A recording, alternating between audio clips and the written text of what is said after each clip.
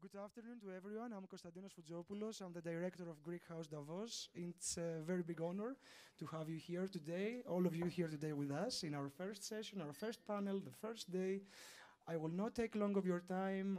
We can start with our moderator who will introduce the panelists. And thank you very much. Thank you very much for being here.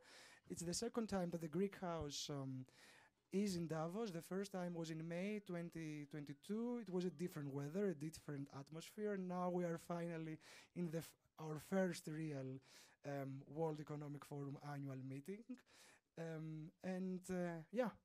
Although it will sound very as a cliché, and as a Greek, I must say that although it may be cold outside, inside it's very warm, and we are very happy that you are all here. Thank you. Thank you, Konstantin, and welcome everybody. It's great to open the Greek House with this panel on a very topical subject. We saw the WEF Global Risks Report come out, and even if you look at the top 10 risks, I think you can extrapolate that a lot of them are linked to energy, both the supply and also cost. My name is Camhis. I run FAMOS Asset Management, the private equity firm out of Geneva, with a lot of exposure in critical metals and natural resources. Very happy to be joined by our panel today. Thank you for making it here, and thank you to the Greek House for the invitation. Irina Gorbounova is the head of M&A for ArcelorMittal, and she's also the head of the Xcarb Innovation Fund, which she's a vice president at ArcelorMittal and is leading a lot of the new technology initiatives within the group, and she will tell us more about her group. Mark Dangel is the CEO of Dangel Asset Management and the founder of FAMOS. He's a very experienced advisor to family offices and high net worth individuals, and has a lot of exposure also in energy projects in different locations in Asia and in Europe. Last but not least, Dr. Benedikt Franke, who is the CEO of the Munich Security Conference. The other conference, I will not call it the other Davos, but certainly an event that gathers world leaders around key security aspects, and we're very keen to hear your views as well. To start off, our topic today is the energy crisis, the energy transition, and how we can neutralize threats that have appeared in the last year, some of them brewing for a long time, and what we can do to accelerate the energy transition while dealing with this crisis. Benedikt, I would like to start with you. If you can give us a view of the status quo after these months of war in Europe, and how do you see the geopolitical framework today? Am I supposed to use this one? You can, I'm sure. Do I need it? No, probably don't. So thank you so much for having me.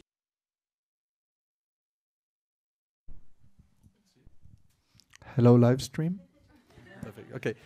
First of all, thank you so much for having me. It's lovely to be in Greece, and the Davos add-on is okay as well.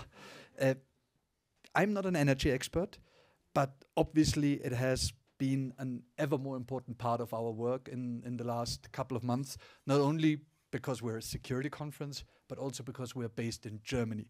And Germany has been particularly dependent on Russian resources and has made an enormous effort over the last couple of months. And whatever one thinks of the current government, the fact that we've reduced our dependence on Russian energy resources to zero in 11 months is something that is pretty impressive. And I'll get back to the topic of government intervention later. But for us, this entire energy security conundrum is part of the bigger strategic competition that we see around the world. And for us, that strategic competition isn't so much between the democracies and autocracies of this world, or the global north and the global south. It's really between those countries that believe in the international rules-based order and those regimes and individuals that want to reinterpret, erode, or abolish them. And for us, that leads to a very different approach to alliance building. So if that assessment of the current geopolitical situation, that you have two camps, even if you can't define them properly, and if it's right that the transatlantic alliance is sort of necessary but not sufficient to tackle all these topics, we need to reach out and broaden our alliances. We need to reach, in particular, the 38 countries that have abstained in the UN General Assembly vote on, is it okay to invade your neighbor and kill him or her? And those 38 countries, for us at the Munich Security Conference, are sort of our target list.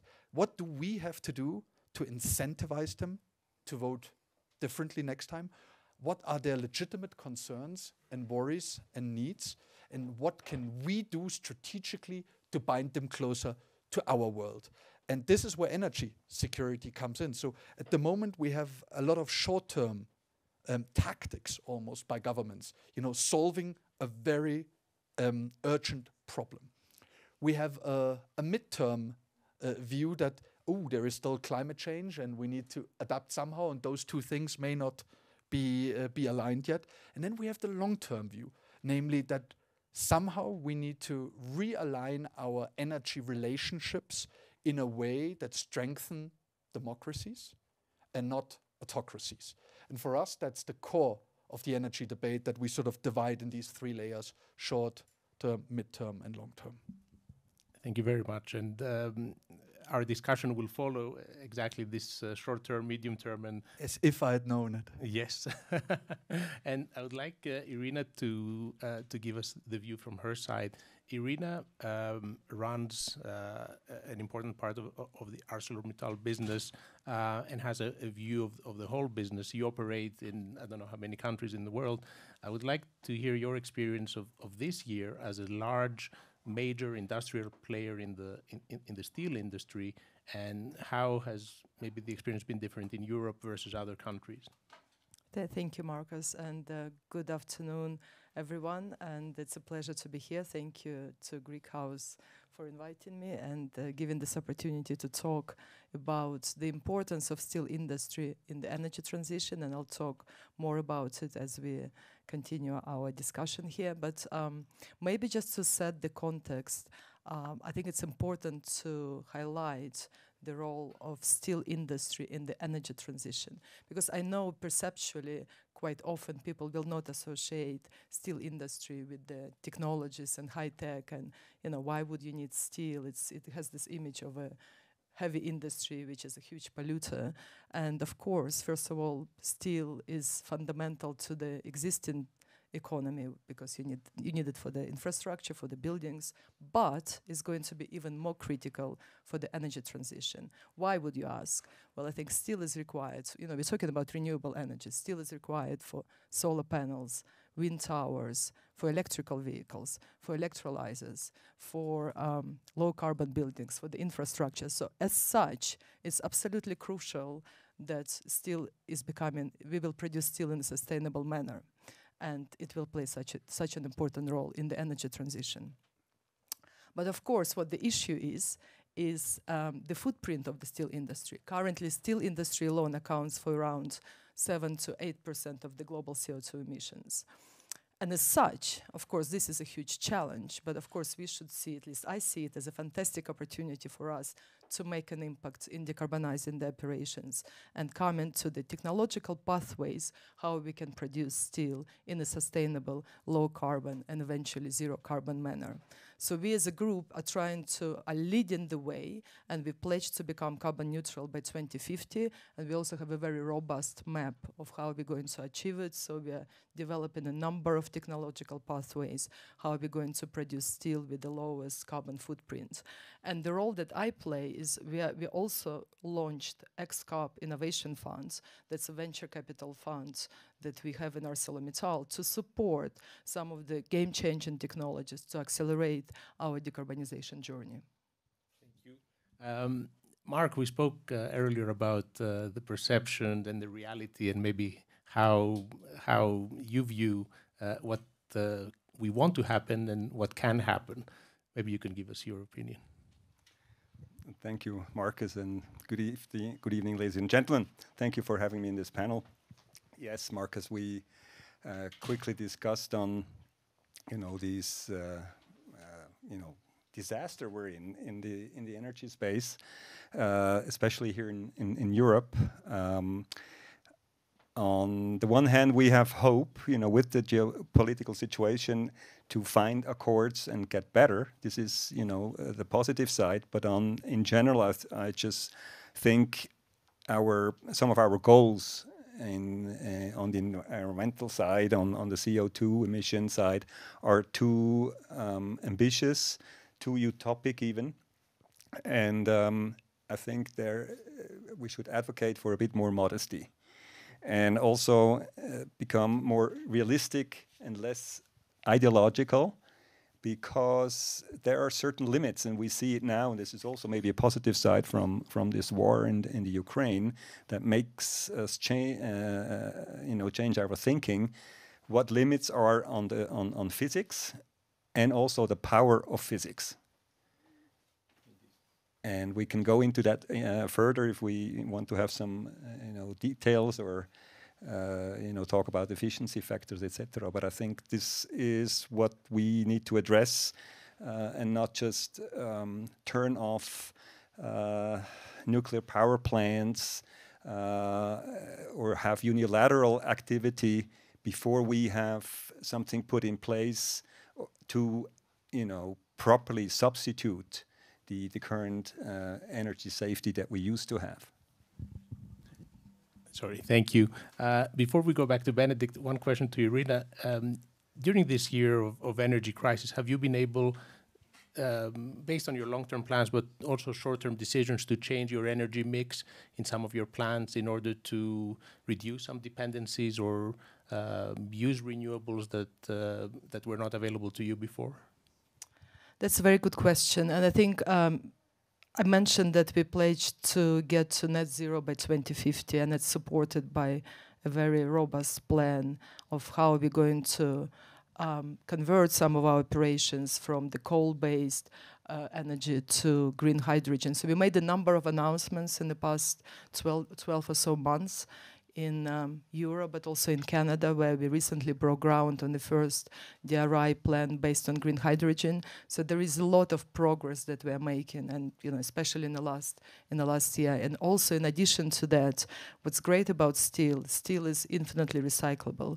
So as such, we can recycle, and we should recycle everything that's possible to be recycled. So we made actually a number of acquisitions that I'm quite pleased to share. Over the past 12 months, we acquired 4 recycling businesses across Europe, which we have announced as well. So there is a lot of progress there. So to your question, in the last 12 months, I think despite of the very challenging geopolitical environment, we are quite determined. Of course, we need to, what Benedikt was saying, I think the long-term vision is clear. Of course, we need in the short-term tactics, we need to periodically change our approach. But as such, we are quite focused and determined, and made a number of transactions in the recycling space, but also announcements around DRI and green hydrogen operations in Europe and Canada. Thank you. Benedikt, you spoke about the new alliances. You spoke about the 38 countries you would like to bring closer to you. Could you give us a bit more color on how these new alliances have been formed? Are they stable? Are they opportunistic? And maybe a comment about some countries behaving a bit more nationalistically in terms of what they have and what they have secured already. Okay, so let's look at this in 2 ways. One, there's the national perspective, and increasing awareness of the need to think about security in a comprehensive manner. That sounds like a buzzword, and everyone always says, a comprehensive notion of security. But now I think we've really woken up to the need to look at economics, at business, at investment flows, and all these things through a security lens. So, I've got sort of this national aspect on the one hand, and then this alliance aspect on the other. And I think that the 2 things that we need to find a way to reconcile is, how do we make sure that nationally, countries like Germany, or internationally, alliances like the European Union, reduce external dependencies. We can do stuff like the circular economy and recycling. Chancellor Scholz gave a famous speech a couple of months ago where he said, most of the stuff that we need in Europe, we've got in Europe, just not in the form that we need it in, which I think is a very clever thing to say and a strategy that we should follow up on. But the point being, this sort of national and sort of alliance view on energy security must be driven by an awareness of dependencies and vulnerabilities and risk. And this sounds sort of, like an obvious truth. But in Germany, we did have zero idea at the day of the invasion how much gas we were getting from Russia and where it was going to and what we could actually switch off within our national grid and at what the priorities should be. No one really thought about that. And so when people ask me, is Zeitenwende real? This feeling in Germany that something is changing, then I would say it may not be real on the military front, but it's definitely real on the front that the German government and the German public has woken up to the need to map dependencies. And obviously, our energy dependencies are A, the most obvious, B, the easiest to map, and C, the most difficult to solve. After energy, we get trade, and then it sort of trickles down. But if we find a way to do three things at once, namely A, reduce dependencies on the bad guys, B, increase our alliance network through energy relationships, green hydrogen, get green hydrogen from countries like Namibia, bind them into our economy and network, and strengthen that link, great.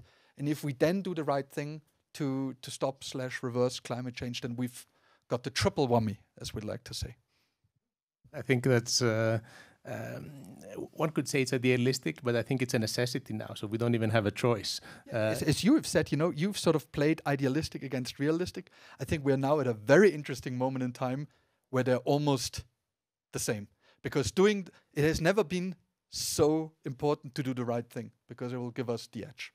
The interesting point is that I participated in May. I participated in a panel which was called Energy Transition versus Energy Security, and I thought it's not the way to frame it. It's not one versus another. It's something that I truly believe has accelerated the long-term energy security. It's just a dual imperative of energy security and energy resilience.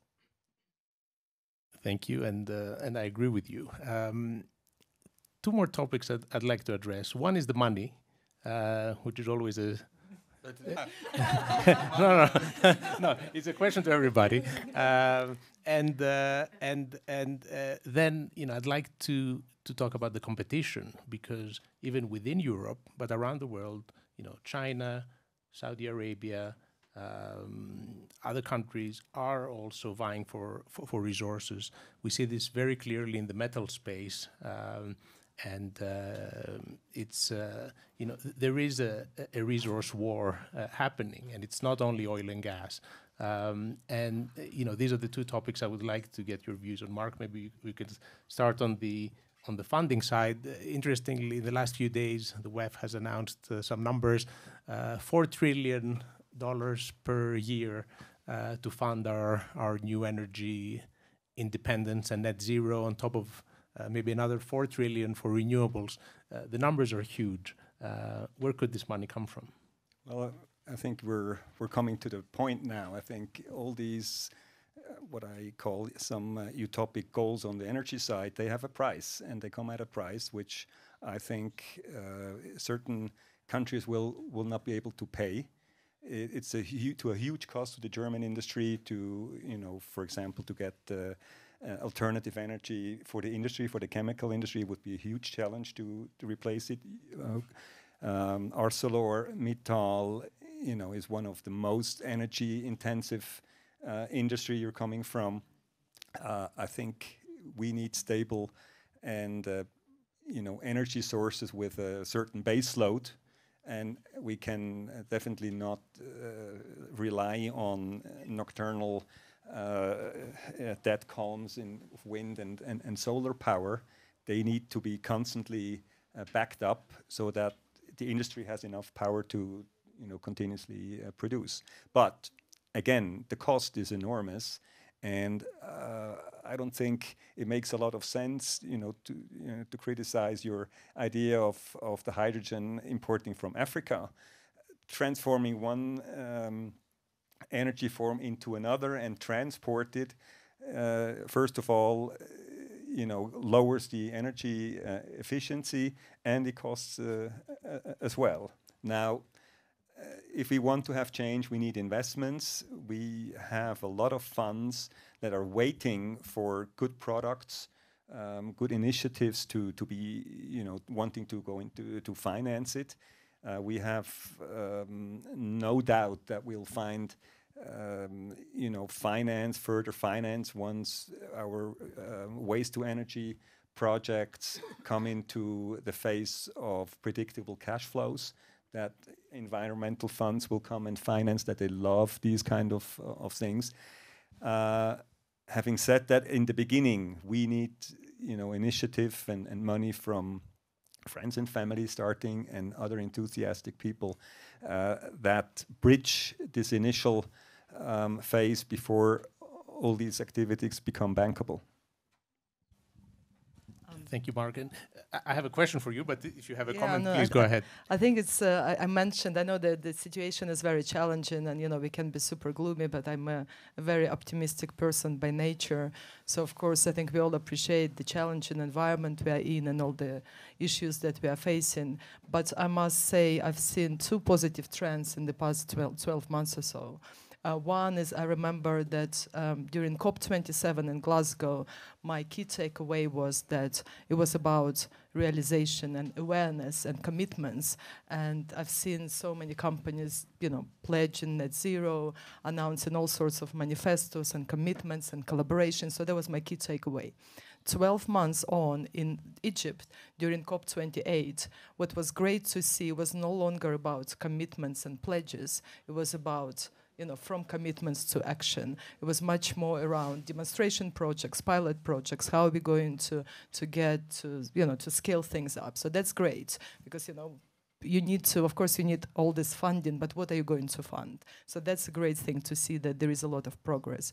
On the funding side, where the money is going to come from, I've seen so much activity in the clean tech space, again, in the last 12 months or so. So many funds have been formed. Again, we established ourselves as one of the most important industrial venture player. We invested in technologies. We are supporting some of the emerging technologies. And I know that the funding that's required, you're talking about trillions. I was reading yesterday, a couple of days ago, a report published by International Energy Agency that was quoting something like 650 billion is required per year on renewable energy projects by 2030.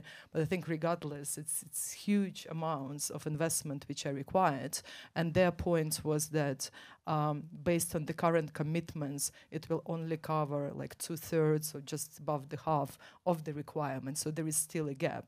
The good thing, again, on the optimistic note, is that you have more funds being announced, more capital is being committed, but it needs to go hand in hand, because you can raise lots of funds, but what are you going to fund? So we need to ensure that we also collaborate with the startups, with the with the industries like ours to scale things up, and with the fund providers and the governments, because it's really across the value chain.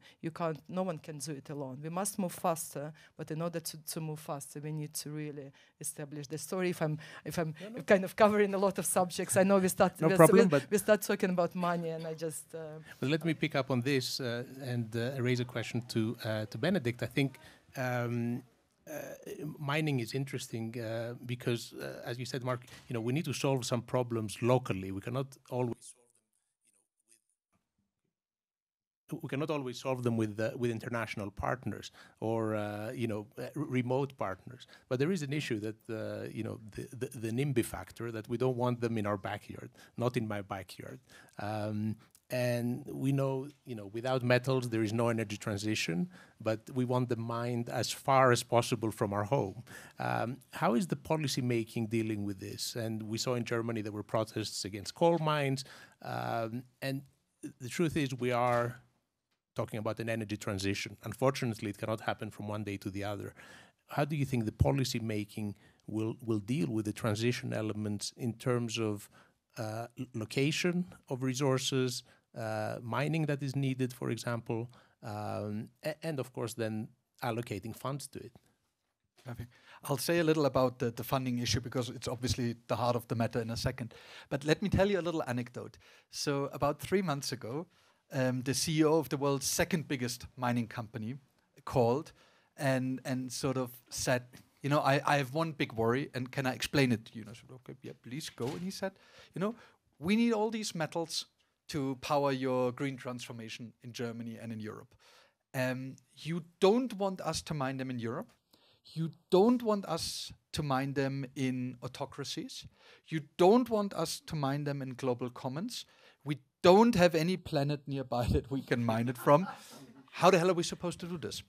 And you know, that I thought that was a pretty simple question, but rather well put.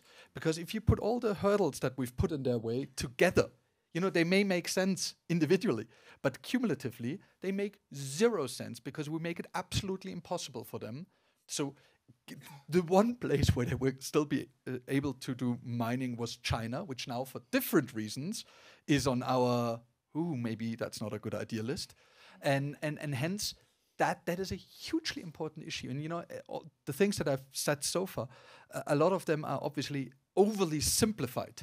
And a lot of them are incredibly complicated. But some of the basic truths and problems are very simple. If we want to have an energy transformation, we need resources. We will only get them from the places where they are, and we can't, you know, change that fact. At the same time, I think everyone has woken up to the need to avoid replacing one dependency with another. And so that is just out there, and we need to balance. When we talk about funds, let me do a little promotion for the Munich Security Conference website. So over the last year, we did a project that we called the Transatlantic To-Do List. We wanted to check with the transatlantic partners what they would have to do to advance the narrative that I've presented. You know, reach out to other allies, strengthen transatlantic cooperation as a core of a broader multilateral reinvigoration, and stop revisionist powers. And so we came up with 127 very, very, very concrete action items. And you find them on our website, and you always look smart if you quote them, because they've really been put on that list by the smartest people around. And of those 127 sort of action items, 35 are on energy security, and of those, 31 are on financing energy security. So how do you make stuff commercially viable? How do you break down investment borders? How do you use the power of the state rather than rely on a market that isn't ready yet? And I think what we've seen, at least in Germany, is the WUMS theory. WUMS is the German word for WOMI. So the first WUMS was the 100 billion for the military. We then, 2 weeks later, came up with 200 billion for the social services and, you know, heating costs and stuff like that. And now today we've came up with 300 billion, again for the military. So to be perfectly honest, I think that money doesn't seem to be an issue currently. And it will come back to bite us. But for the moment, we're in a very, very interesting period where we might be able to push through government subsidies and support of previously unheard volumes. Yeah, I couldn't agree more. And I think what this also comes, you know, to the end is that when we're in a situation like this, with a crisis, we get inventive, you know, geopolitically. And the second thing is the price signals, you know. All of a sudden, when prices hike, alternative energies and other stuff become interesting. And I think we should learn also to see these signals instead of ignoring them on the one hand, or even trying to you know, push them aside or ignore them, or try to put a cap on the prices and things like that. Take rare earths. We thought this you know, was a lost case to the Chinese.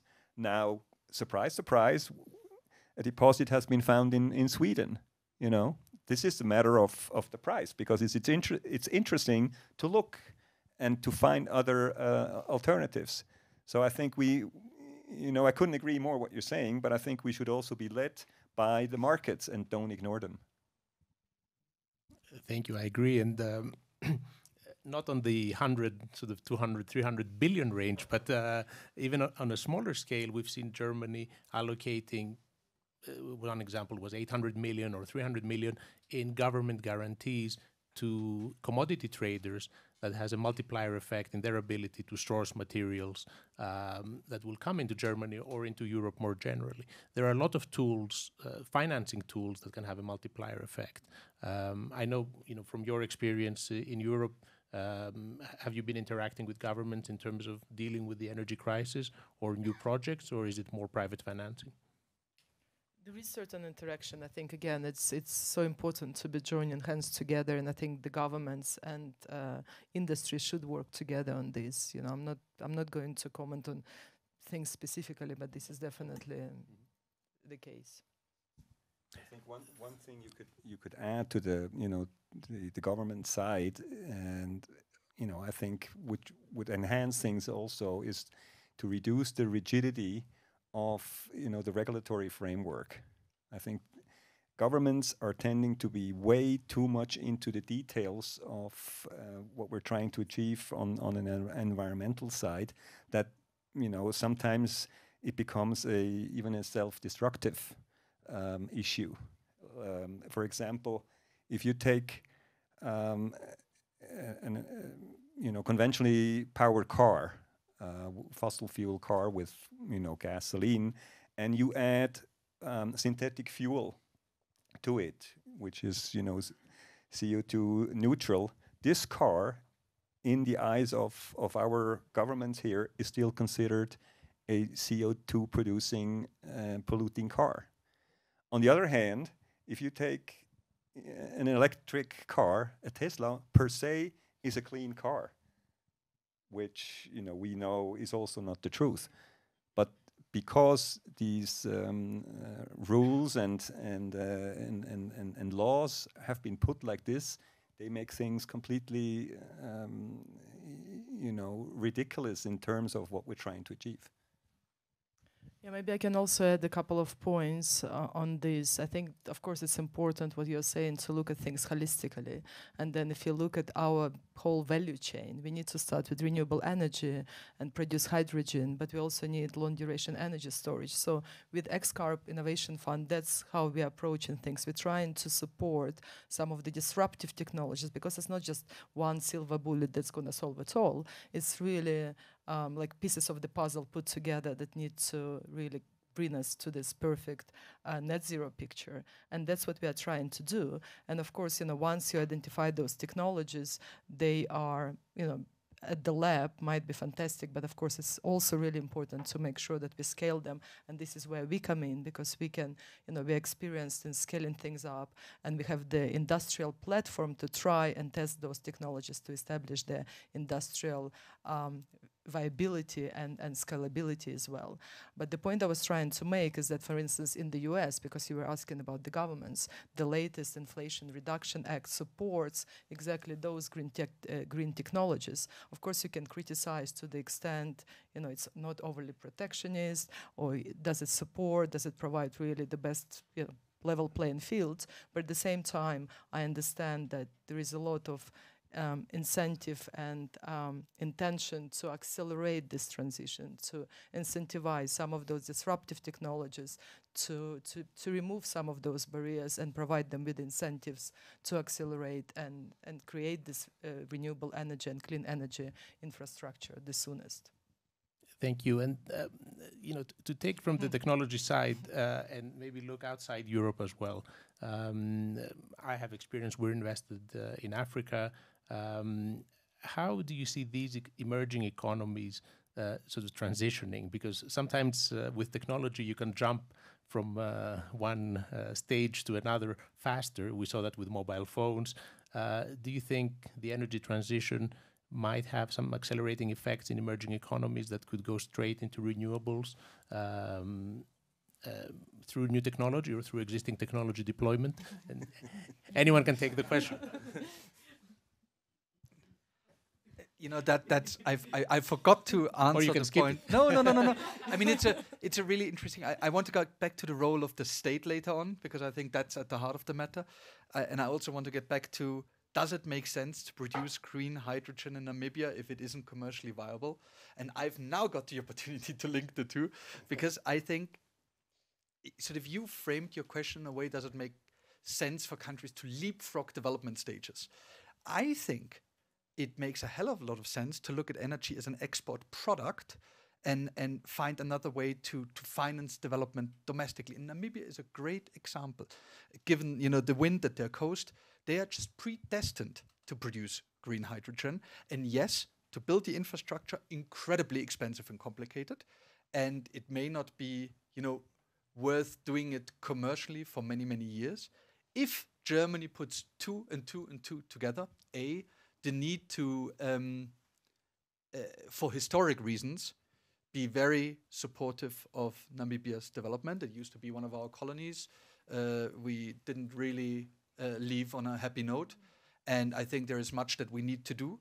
And I think we would very much prefer to finance a green energy transition in Namibia rather than just pay, I think, that the required 100 billion or whatever the Herero have asked. So, there is an historic aspect for us to do this. Second, we believe that giving Namibia yet another thing to export in addition to zebra skins or whatever their main export is a very clever strategy to motivate other countries to follow in their path. So again, none of those two has an economic or a business aspect to it. It's a strategic decision.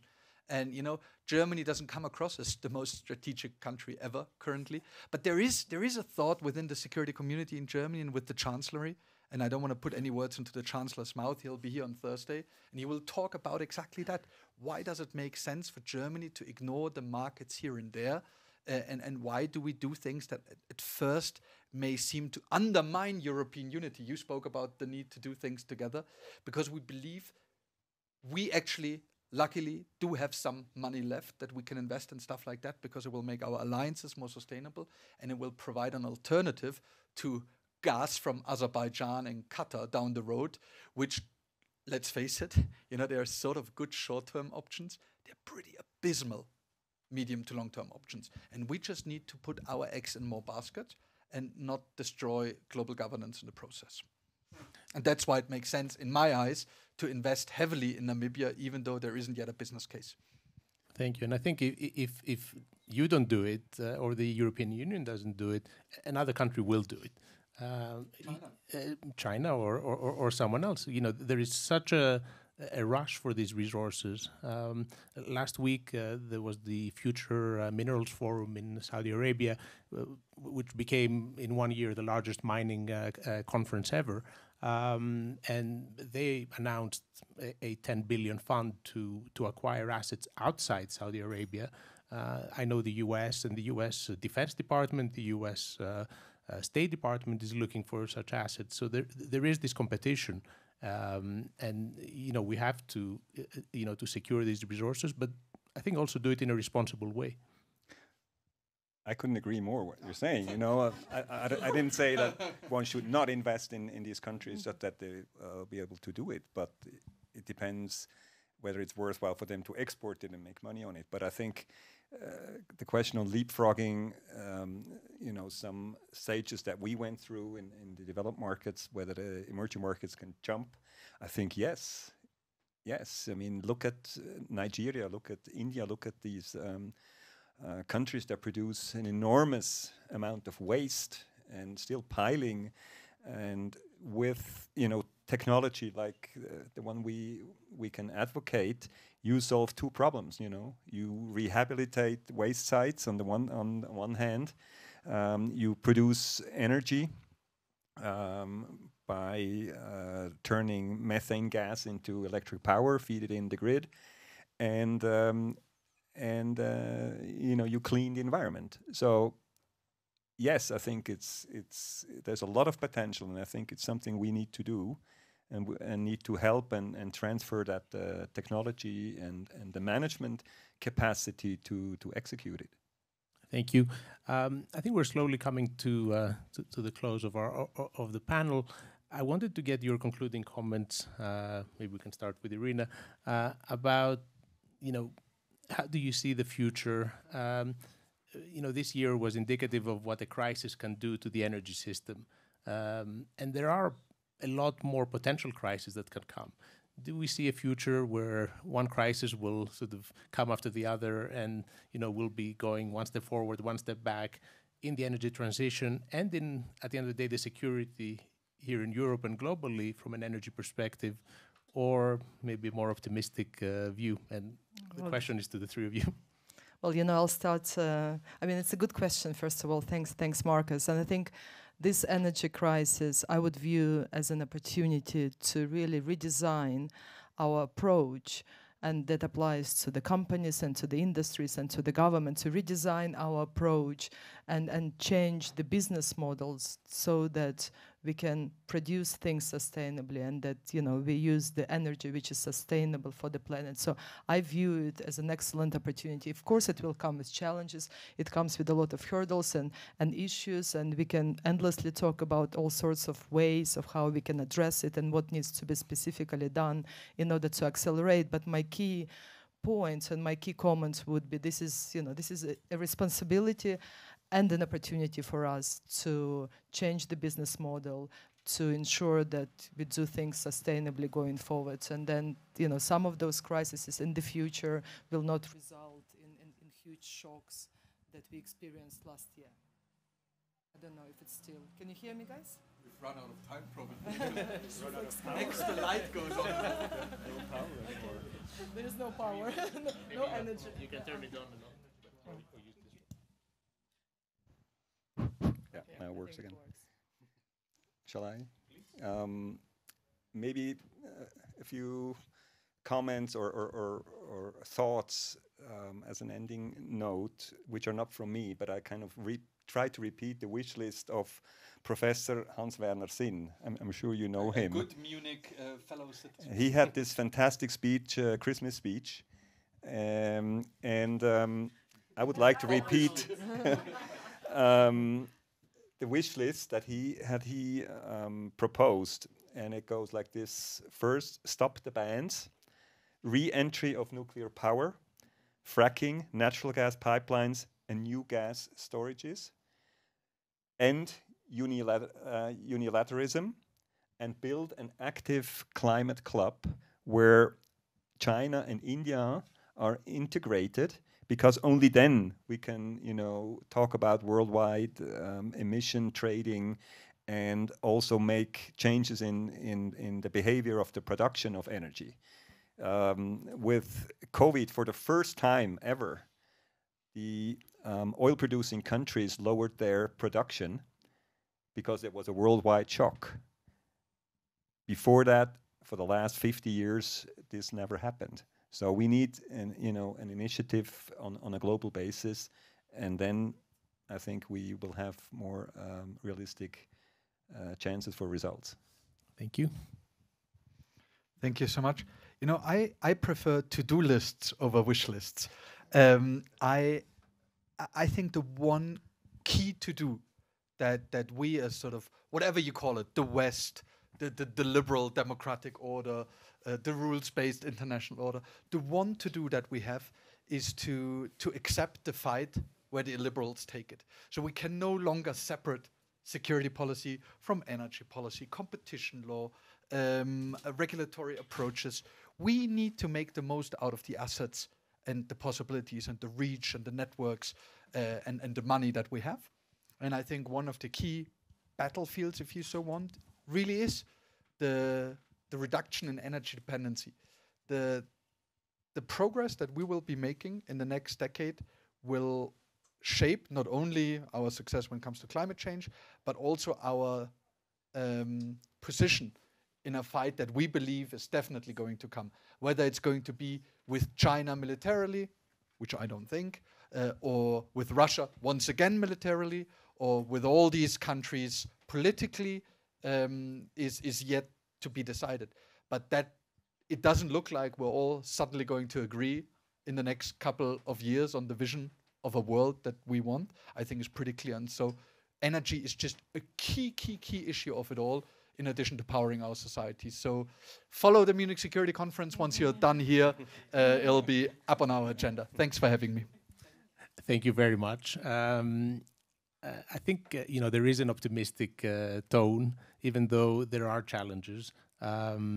Energy crisis and energy transition do go together. I agree with Irina. We need to find the money. We need to find the willingness of politicians and businessmen to take these leaps. And I think leaders like you and others here in Davos are taking these steps. Thank you again, Benedikt, Mark, Irina. Thank you for your time. And good luck to the rest of the Greek House event. Thank you.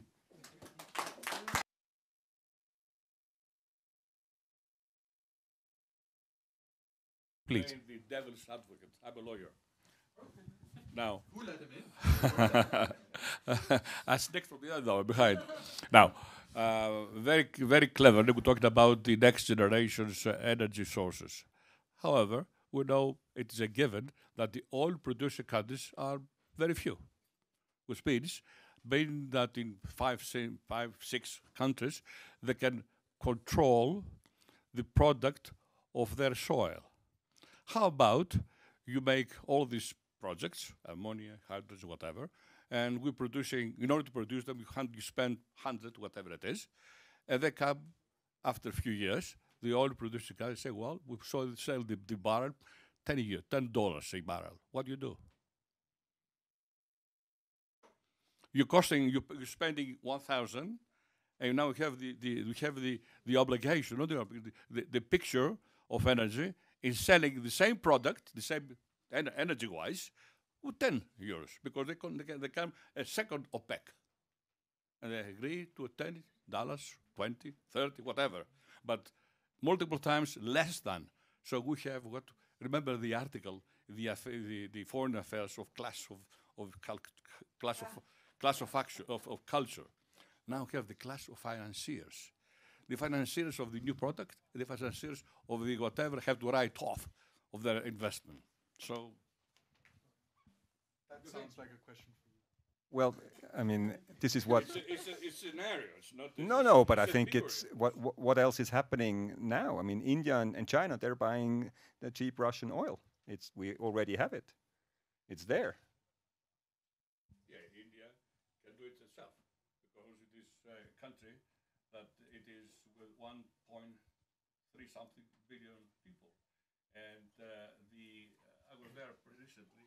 It's the strength of India is the population, the grand size population of this country. So they can do that in a short time, in a short period of time. They do it. They neglected to make the sanctions. They do whatever they want because they are a lot of people. They can control these people by their size. But now we have a procedure for years and years to make a new product, very clever, very nice. That's what we want. And we have the defensive strategy of the oil-producing countries 10 years from now, selling $10 the barrel. So what we do? I think the risk is another crisis, backwards. Well, I think it shouldn't be only about economics, right? Because we have a number of countries and companies committing to to net zero and to the reduction of CO2. So it's not just about economics. I think now I see more and more commitment, what I was talking about, and pledges. And I've seen some banks, like I think HSBC recently announced they're not going to fund any more oil and gas development. So you can see a lot of those trends. So it's all of a sudden, if it becomes opportunistic for someone to invest, I do hope there are going to be enough measurements to discourage this, so that everyone is pretty much serious and committed about the pledges they are making. Very good. Thank you very much. Thank you. Also, I think we've been through this after the first oil crisis in the 70s. We also had inflation, and for the first time they put up the oil price. Yes, and what happened in the years after was that the whole industry worldwide started to become more energy efficient. This was your thought, which we're probably going through again if prices go up. So again, my advocation is just we should take these price signals seriously. I don't think that the oil-producing countries will be able even to think of lower the price, because their cost structure in the meantime has gone much, much higher. And from the friends we have from the Middle East in the years, I don't know, 16, 18, and then especially during the first year of COVID, they were complaining heavily on the price of oil that existed at that time, you know. But I believe if they see the fundamentally, barrels being there and nobody buys them, what do you do? no, but I think fundamentally is not necessarily a correct question, because the whole energy transition did not start because oil and gas was too expensive. I think on the contrary, renewable energy was more expensive. It's just, again, for instance, we as a company, we are committing to reduce CO2 emissions, to decarbonize our operations, although there is a gap now between the green equivalent and fossil equivalent. But nevertheless, we are saying we are going to commit, and we're going to come up with the ways to decrease this gap, to get to more sustainable economically, and of course, from the nature perspective as well. But it's not that, it was because of the oil and gas price that all of a sudden there is a transition, right? So and once you have transitioned, at the end of the day, you have alternatives, and you have less dependencies. So I think that's, I don't know if it's a good analogy, but it's a bit like film cameras. Even if someone gives you a film camera for free today, you're not going to take it. And we might reach that point. Speak for yourself. Well, maybe as a collector. But can I just add on a Machiavellian thought? If you were to force many of these countries into a situation where they would have to give oil and gas away far beneath the price that makes it worthwhile their time, they will run out of money for other more sinister activities. So I don't actually see that problem, and in fact I'd be willing to bet on it for a couple of years, because it will reduce their overall capacities. Once again, that's a matter of linking security and geostrategy with the logic of the markets. And so, forcing them to, they won't go bankrupt, but having to rethink expenditure on the military, on their intelligence services, on foreign investments, I think would be a very cool thing, and definitely a win for us. Thank you, and bye-bye. Thank you very much. Thank you, everyone.